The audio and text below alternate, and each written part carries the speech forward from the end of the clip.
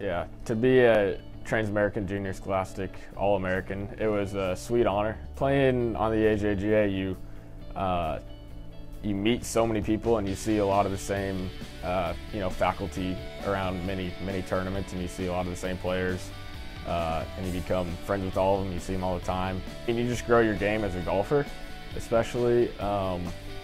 You can do many things. You learn a lot of proper etiquette here. You learn how to take your hat off indoors, shake hands, write thank you notes.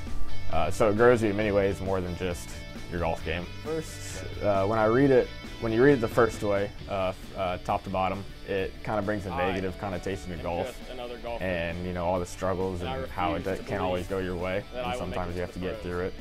And then when you read it from the bottom to the top, it changes it into a positive connotation and kind of brings a bright side to golf and why you love it and why I play it and why you always compete. Yeah, in 2015, I played in pretty much all my AJGAs, maybe 4, maybe 5. And I played well in a couple of them.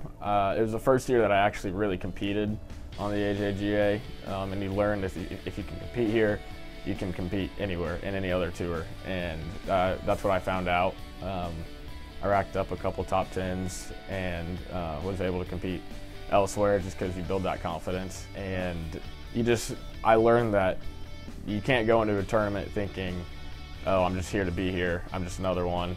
But you learn that you're there for a reason and you're there to compete.